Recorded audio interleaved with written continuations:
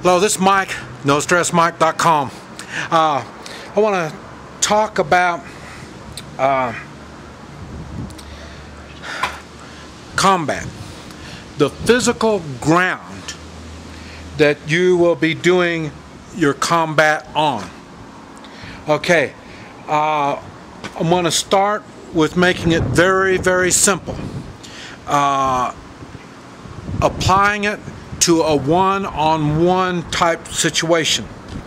In other words, right now you see this is concrete, flat concrete. Flat concrete, very stable for your footwork. So this is what you want when you are fighting. You want stable ground to fight on. Concrete is good because it's totally stable. Okay, now if I knew I was getting ready to do some fighting on this particular spot, I would make a line right here on the ground and I would put gravel or sand over here. Gravel or sand. And then I would be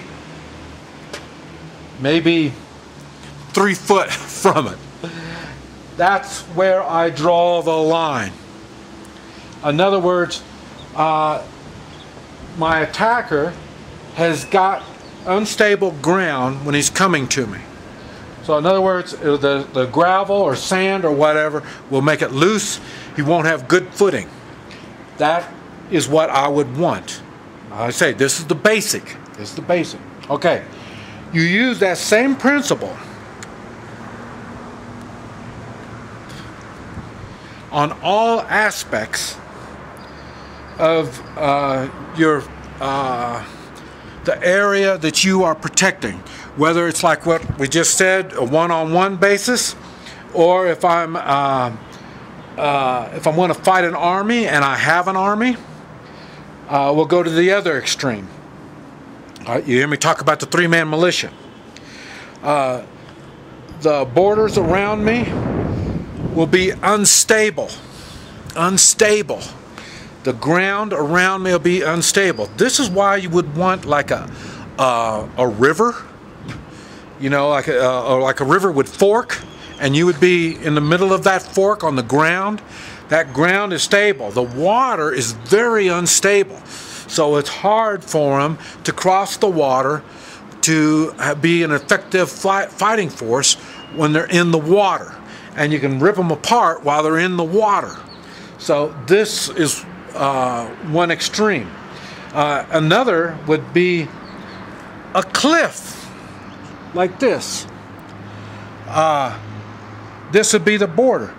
They would have to climb the cliff to attack me, in which we can take care of them down on the cliff. So in other words, these are very unstable grounds. This is what you really want. But if you can't get that, if it's in a dirt area, you're on a big dirt area, what you do, your area will be dry dirt.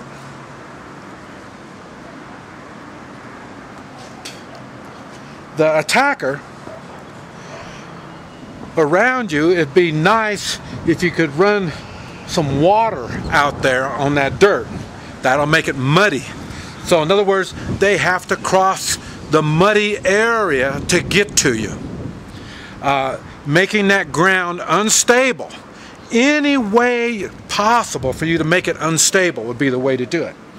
You hear me talk about using gasoline. That's one of these tactics that work 100% of the time. Along with a lot of this other stuff, I mean, it really works. A cliff, you know, a river, it really weakens your attacker. And gasoline would. So in other words, if you're coming at me and you're saying, boy, look, we got a big clear area and they're over there and I'm going to go over there and I'm going to get them, you're probably going to be facing fire. And in other words, I will have it set up where I can electronically set off this fire, flames. people don't fight well when they're burning. So in other words, some way or another be able to set the place on fire. So in other words, if they see me in this big old flat field, good, I'm going to go over there and I'm going to kick his ass. And then while they're going over there, you can bring your whole army, and when that sucker sets on fire, it doesn't make any difference. So that's another extreme in unstable ground. It looks like it's stable, but it's not. And it'll be the same thing if you're in like a valley and you're able to push rocks down on them. The same thing. You're making the ground that they've got to cross to get to you, to make contact, is unstable, and it's not safe. And in some ways, like the gasoline, it's a weapon. It's downright dangerous. You cannot get through that. That's what I'm talking about when I'm saying, look at the ground that you're going to be fighting on. And if you also keep up with my three-man militia stuff, I'm not set up for any losses at all. I don't want to lose anybody.